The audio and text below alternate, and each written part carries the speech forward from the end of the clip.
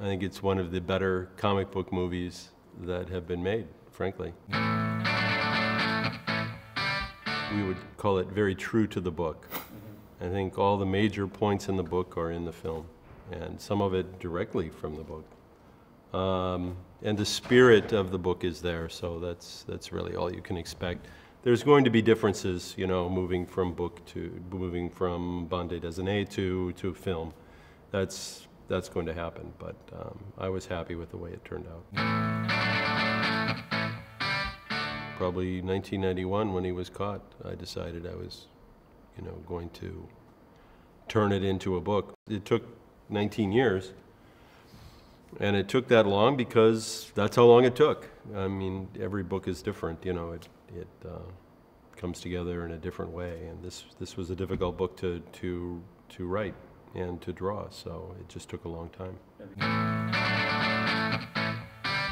Jeff, he did not have normal friendships, you know, that was not who he was. There was nothing about him that was normal. So we were the only friends he really had, which is sad too. So, you know, he just didn't have close relationships.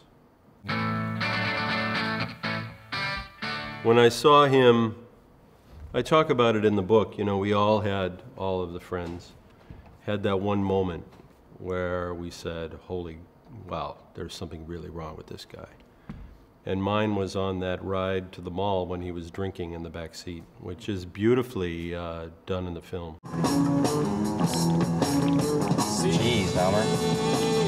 Never seen you drink like that before. Watching you where you feel the way you walk that down.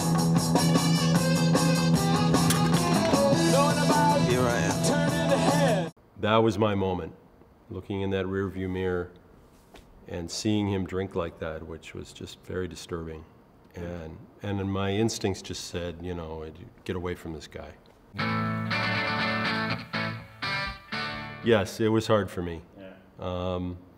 I think it was hard for everybody, honestly.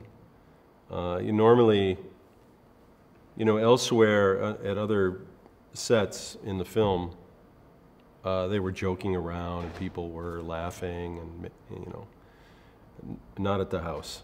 It was very serious. I mean, you could feel, you know, what happened there, which is someone was killed brutally. He looks like him. He delivers really an astounding performance. I'm very happy for him because I think it's just going to really launch him into adult films. People are going to be amazed when they see him in this film. I'm not going to apologize for pushing Dahmer away. I mean, that was a pretty good instinct to have, because that could have been me in the trunk of that car.